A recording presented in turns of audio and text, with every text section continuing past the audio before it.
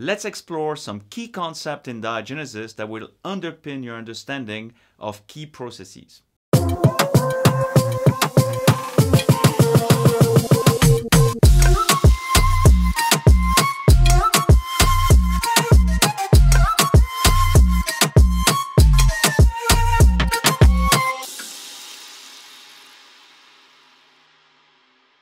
Welcome to Snake Gorge, Oman.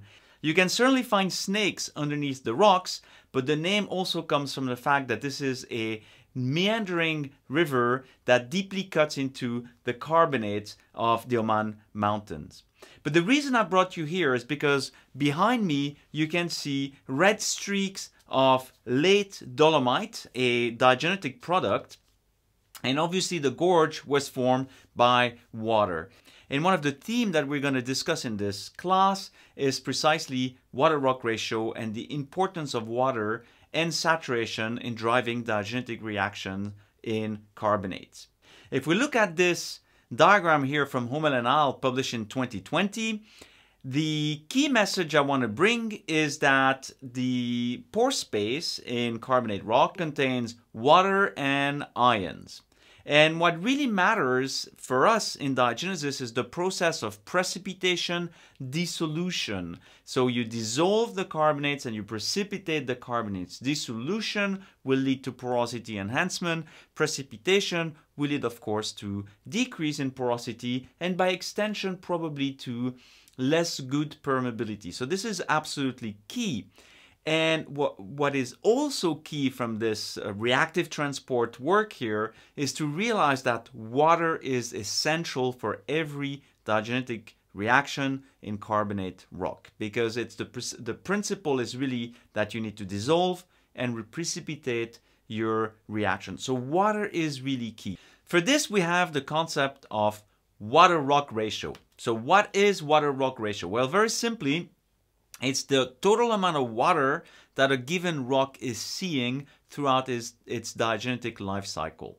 So if we look at water-rock ratio, the first thing we can say is that diagenesis is proportional to the water-rock ratio. And that's a very fundamental thing to understand, is that the amount of water that circulates through the rock is going to be a factor that determines how much diagenesis is taking place.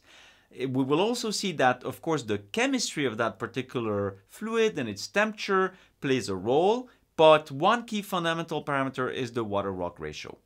So if diagenesis is proportional to water-rock ratio, what is the water-rock ratio proportional to?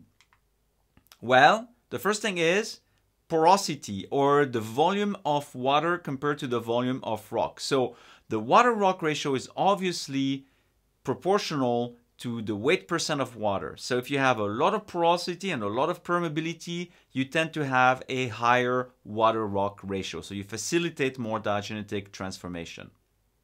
But that's not the only thing. The second thing that plays a role is the flow of water. So the water-rock ratio is proportional to the flow of water that goes through a volume of rock. And finally, time plays a big role. So the water-rock ratio is also proportional to time. So if we put this into a diagram, it would give us something like this. So this is a plot that basically plots a surface that represents a water-rock ratio of 0.5. So every point on the surface has the same water-rock ratio, which means that it has the same potential for diagenetic transformation. And the key here is to realize that whether you have high porosity, high flow, or a long amount of time will give you the same results. You will have a high fluid-rock ratio. But if you have less porosity, less flow, or a shorter time of exposure, your water-rock ratio will be lower. So these things are interlinked. You can move one and compensate by the other. For instance, you can have less porosity permeability, but a higher flow, or maybe a lower flow, lower permeability, but a very long time of exposure, and thus the same water-rock ratio. So keep this in mind when you look at diagenetic processes. So this implies that we need a mechanism to move fluids through the rock.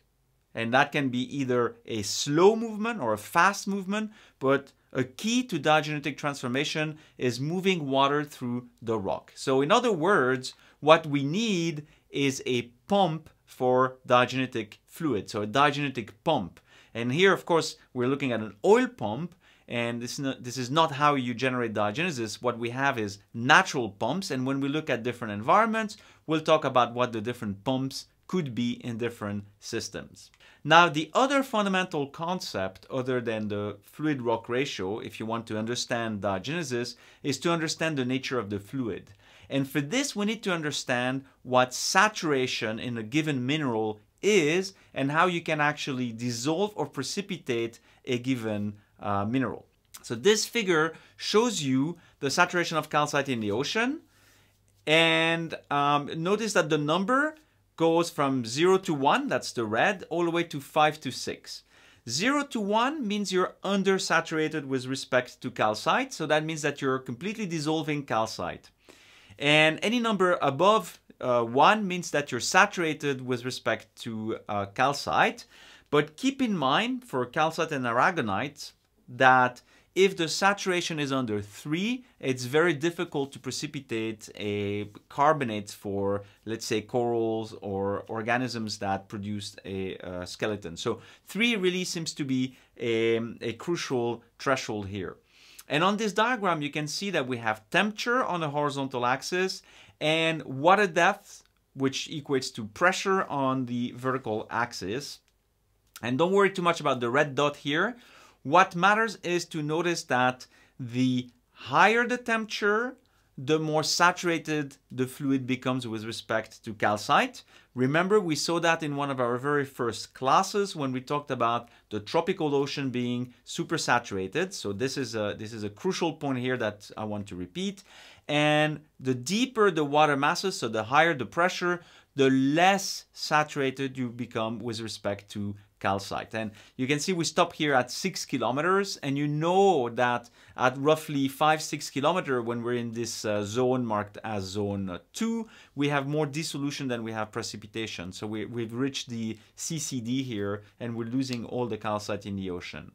We can plot the same diagram for aragonite, and no surprise here, you see that aragonite has a much lower saturation in general than calcite. So basically we have at the surface ocean here in pretty much any temperatures between 0 and 30 a saturation of 3 to 4, but in the deep ocean we are down to 1 to 2, so very low saturation. We're barely saturated with respect to aragonite. But the key is to keep in mind that calcite will be more oversaturated in the modern ocean than aragonite.